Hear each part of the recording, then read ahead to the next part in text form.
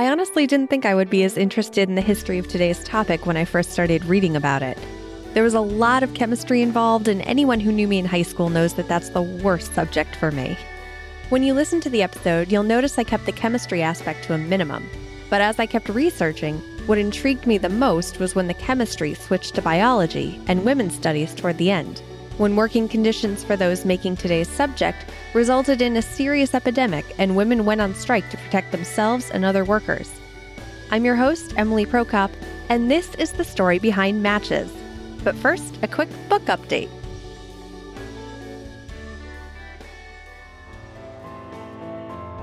One month! That's how long until the Story Behind book is released. If you're in the Story Behind discussion group on Facebook, you may have seen that my publisher changed the cover. You may have also noticed in your podcast app that the podcast cover art has changed to go along with that cover. If you've pre-ordered your copy already, go ahead and send a screenshot of the receipt or confirmation email to thestorybehindpod@gmail.com to be entered in a giveaway for some swag. And just to let you know, there are currently book giveaways over on the Epic Film Guys podcast, and there will be another giveaway next month with the Podcast Brunch Club. Check out both of these for a chance to win a copy, and I'm sure I'll have some more ways for you to get your hands on a book later on. And thank you to everyone who has already pre-ordered the book on Amazon and Barnes & Noble. You guys are the best! The match might seem like a fairly recent invention, maybe only a few hundred years old. But believe it or not, historians trace the first match-like way of starting fire all the way back to the 1st century AD in China. This was around the time the book Records of the Unworldly and the Strange was written by Tao Gu. He described sticks made of pine combined with sulfur igniting as soon as they were touched to fire. At the time, they were called fire inch stick.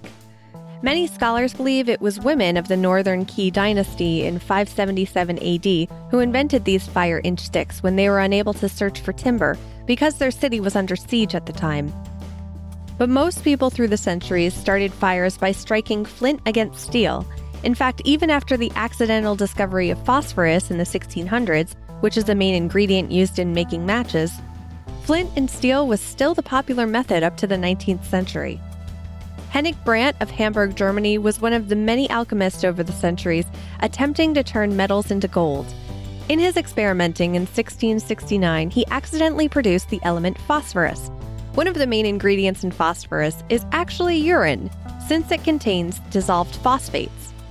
Using bodily fluids was actually pretty common among alchemists, if you remember back to the story behind gunpowder, in which manure was used to create saltpeter. Alchemists were not only searching for a way to produce gold, but also to produce a way to grant eternal life, or, British version of the Harry Potter book aside, produce the Philosopher's Stone, which was what a few alchemists began using phosphorus for, since it came from the body. The name phosphorus, by the way, comes from the Greek word phosphoros, meaning bringer of light. Brand became the first named person to have discovered an element. Phosphorus is vital for living organisms, and depending on the kind of phosphorus, there are different ways of igniting it. For example, red phosphorus needs friction to light on fire and is used in more modern matches, while white phosphorus, also known as yellow phosphorus, catches fire more spontaneously. Remember these distinctions because they'll come up again later. Less than 2 decades later, British physicist Sir Robert Boyle coated paper in phosphorus and a splinter of wood in sulfur. When the sulfur-dipped stick was dragged across the paper, it ignited. But because of the inability to get an abundant amount of phosphorus, this was just considered a novelty. In the early 1800s, French chemists created the ethereal match, which was paper covered in phosphorus that would ignite when exposed to air. They sealed this paper in a glass bottle called the match, and when the bottle was smashed, the paper would ignite. Another variation was a splinter of wood dipped in a mixture of potassium chlorate, sugar, and gum arabic that, when dipped in a bottle of sulfuric acid, would ignite.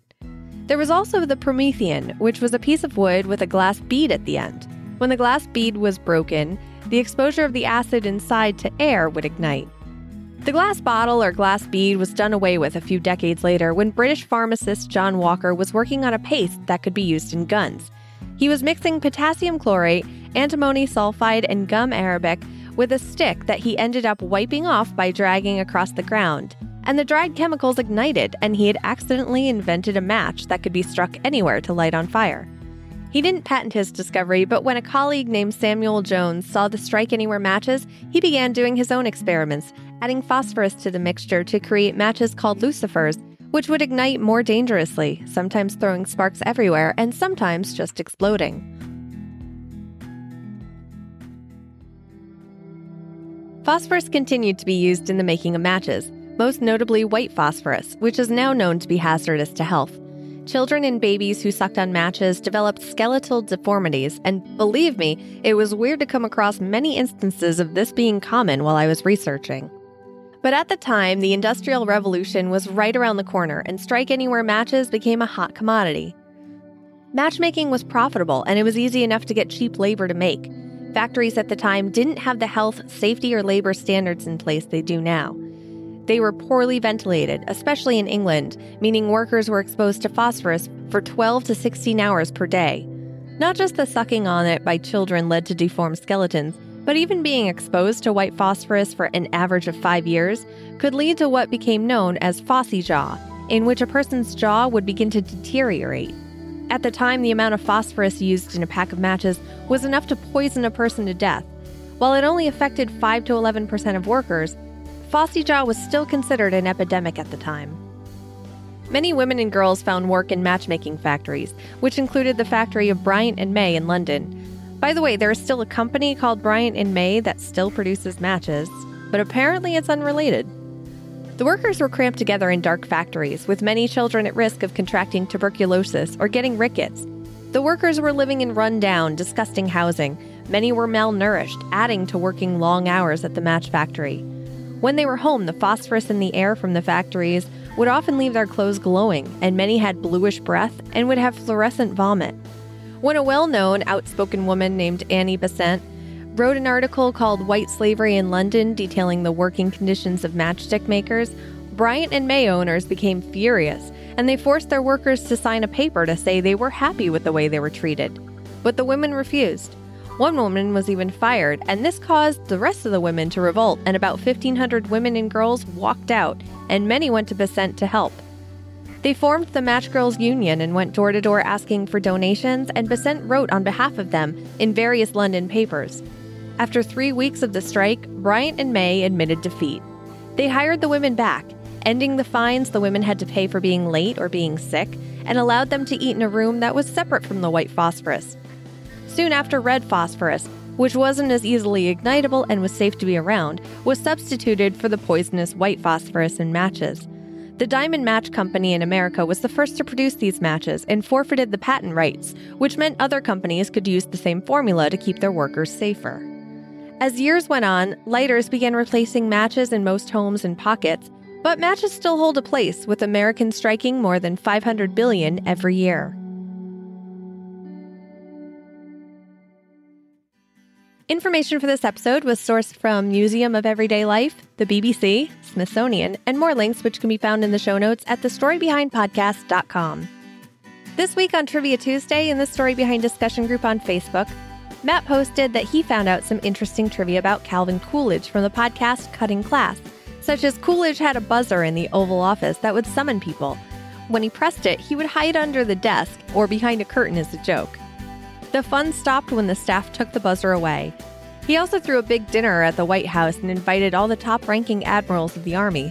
The admirals thought they were called for a meeting, but Coolidge didn't speak the entire time, and after everyone left, he laughed at his prank. Glenn posted cinnamon is hydrophobic, which doesn't mean afraid of water, but that it repels water, which meant that the cinnamon prank from a few years ago of people trying to swallow cinnamon is incredibly dangerous since it repels saliva. Glenn also posted the warning, do not try this at home, as inhaling cinnamon can cause irreparable damage to the throat and lungs. Mark learned that cacti only grow in North American deserts. If you'd like to talk about the trivia you pick up during the week and have it read on the show, join the Story Behind discussion group on Facebook. This episode was brought to you by the Story Behind executive producers who support the show through the Patreon page at patreon.com/thestorybehind. Thanks for listening. Who lets kids suck on matches? What is that? Less than 2 decades later, British Less than 2 decades later, I can't say British physicist. Less than 2 decades later, I can't say it. Less than 2 decades later, British physicist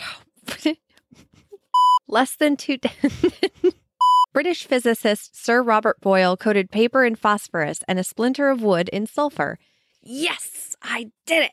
In the early 1800s, French chemists, oh no, why can't I say this one now? French chemists